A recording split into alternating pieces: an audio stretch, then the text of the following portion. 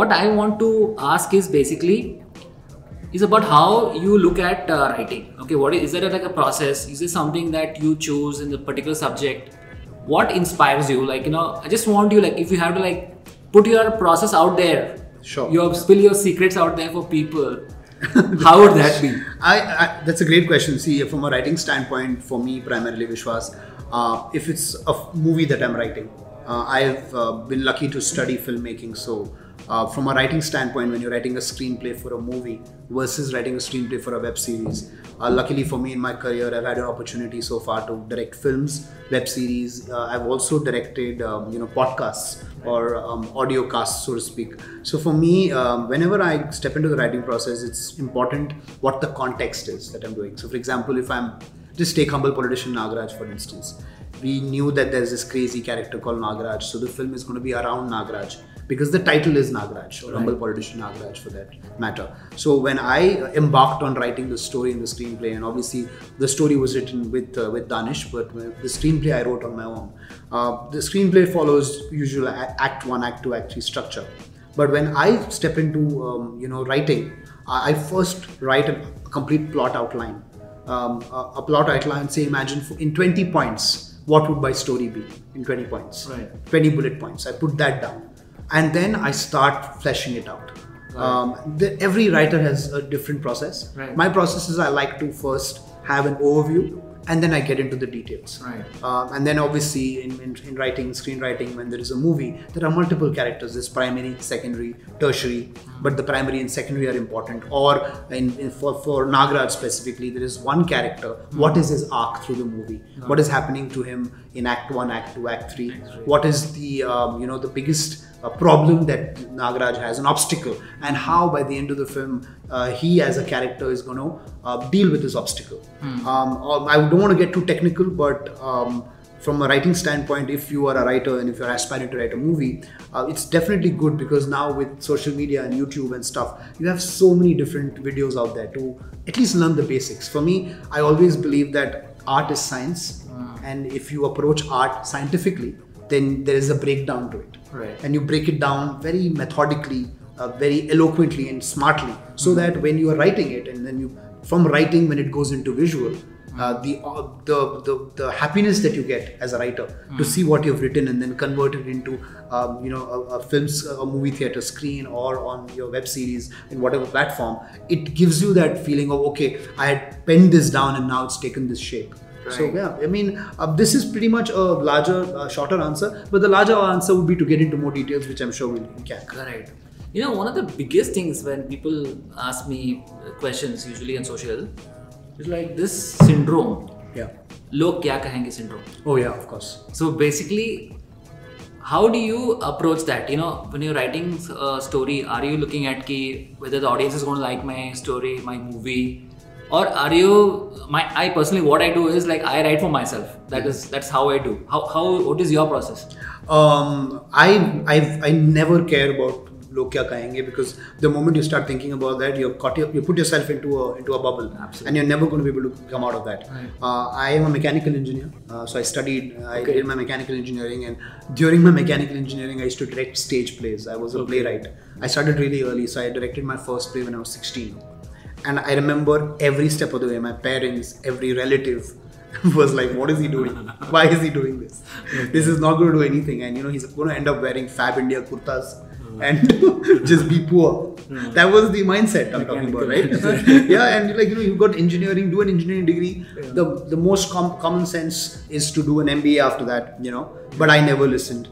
And at least personally, I'm the kind of person, if you make me stand on the road and be like, don't cross the road, I'm the kind of guy who will cross the road and I will actually run, right? Yeah. And I had that mentality from the very beginning.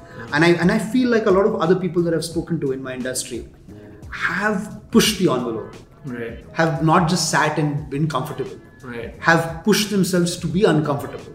And in that journey, they've discovered themselves, discovered art, discovered that by being uncomfortable, they've created stuff, right, which I'm sure you also agree with. Right. So for me, that adage really doesn't work कि लोग क्या कहेंगे. In fact, I would be like, लोगों को कहने दो. जितना और कहेंगे, उतना आपको और motivation मिलेगा. Absolutely. Yeah. So you have created a niche for yourself, especially with comedy, right? So how do you create comedy? This is like the most difficult thing anybody can do, in my opinion. Okay, how do you create comedy? Wow, that's a loaded question, like nachos. But for me, I think there's a beautiful line I heard. It said that fear is a funny thing. It makes funny people do fearless things. And that stuck with me.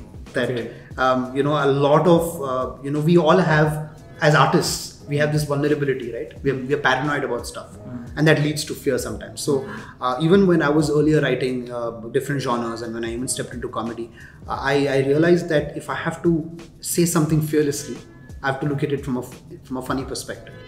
So if it's political satire, how do I insult someone without insulting them, for example? Or how do I make a sarcastic remark where the other person is like, oh my god, he wasn't sarcastic, but everyone around knows that it's sarcasm. Right. There are times where if you've been on the airport and you go up and you say, is that seat taken?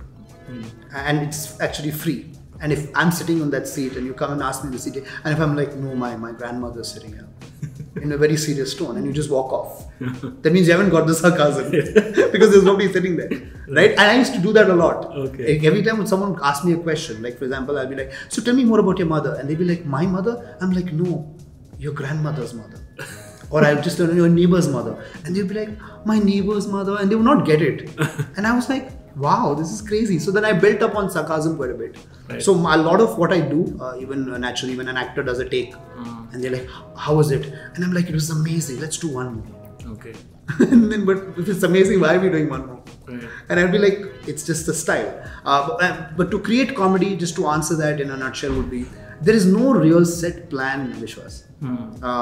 But tips would be, definitely observe a lot, read a lot. Right. And not just comedy, read about things that are even boring and banal.